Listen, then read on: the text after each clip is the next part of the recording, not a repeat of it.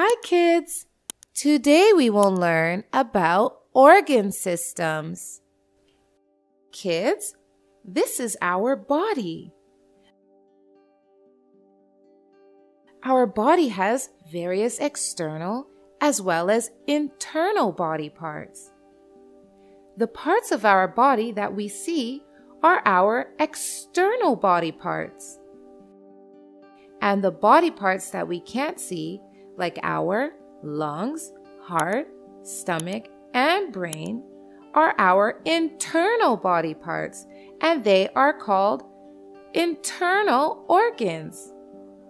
Each internal as well as external body part has its own function.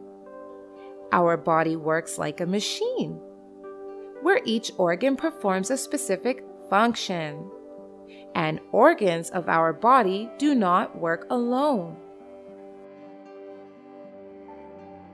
A number of organs are connected to perform a particular function, and such organs connected together makes an organ system.